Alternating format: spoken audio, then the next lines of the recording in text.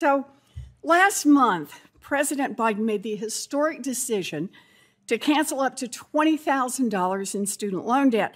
And this is going to deliver life-changing relief for as many as 43 million middle-class, working-class Americans. It's going to be nurses and truck drivers, nail technicians, and millions of people who are not able to finish their degrees.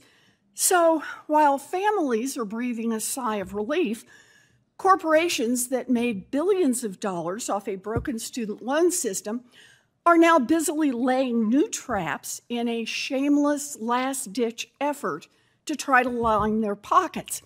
Navient, one of the world's largest and worst loan servicers, is now leading the way.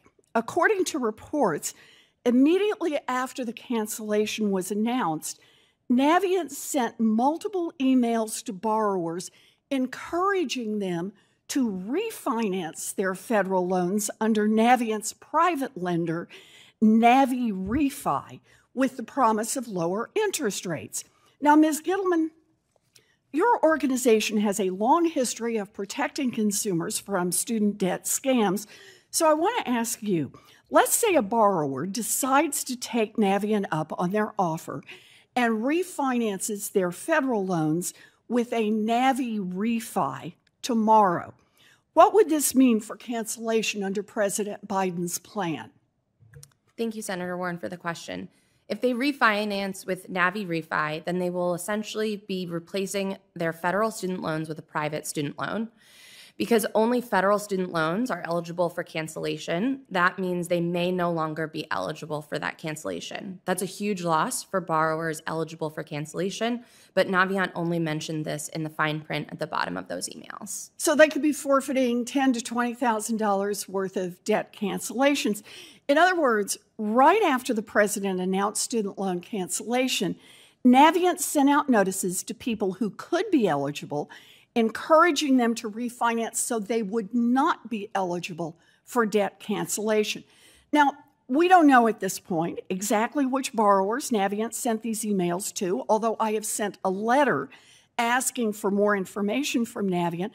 But it appears that instead of sending borrowers information to help them get the cancellation that they may be entitled to, Navient pushed borrowers toward loans that could, at best, complicate their ability to get cancellation. Ms. Gittleman, does Navient make more or less money if its borrowers get their loans canceled?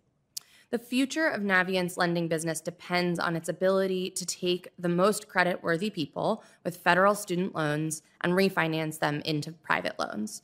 Every borrower who is debt-free as a result of President Biden's action is one fewer prospective customer for Navient. More broadly, the better the deal the federal government offers borrowers with federal student loans, the less opportunity Navient has to sell people its private loans.